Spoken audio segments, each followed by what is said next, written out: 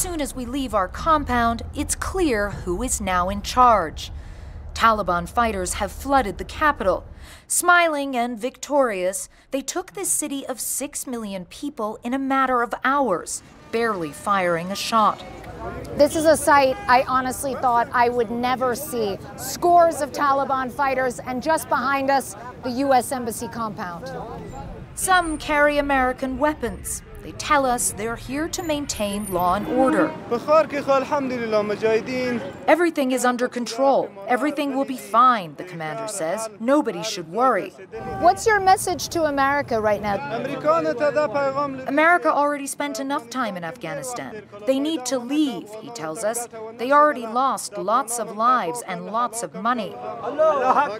People come up to them to pose for photographs.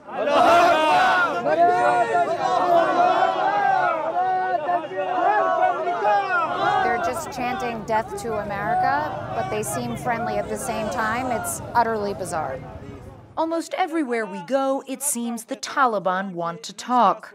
A lot of people are very frightened that you might engage in revenge attacks against security forces. Alhamdulillah. Since yesterday, we've proved that nothing will happen, and we give assurance to everyone that they will be safe, Mauli Murtaza tells us, and we follow our leaders. Once we make a promise, we stick to it.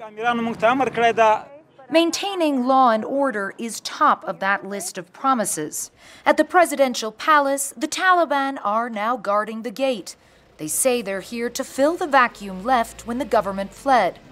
But the welcoming spirit only extends so far, and my presence soon creates tension. It's because of you. They've just told me to stand to the side because I'm a woman.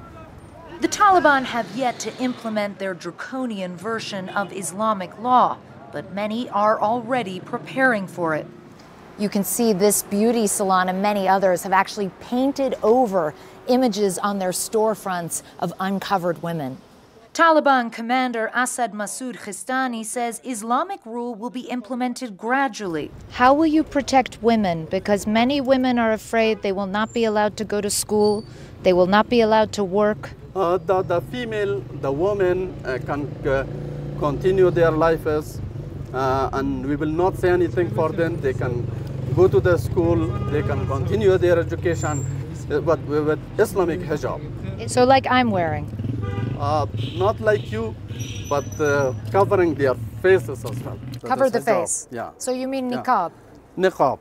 Why do they have to cover their face? Because it is in our Islam.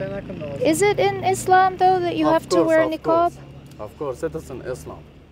Most ordinary Afghans we meet are in a state of shock, struggling to process the last 24 hours.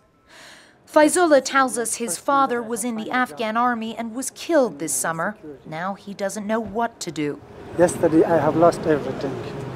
Like I don't feel secure in here. You're afraid? Huh? You're afraid? Yeah, I'm afraid. Because I lost my dad. I lost my mom in a Logar province like 2 months ago. I'm sorry to hear that. Just I'm with my little sister. We are living at home. That's why I'm afraid from everything. It's the big problem. It's the big problem for us. It's a feeling shared by so many.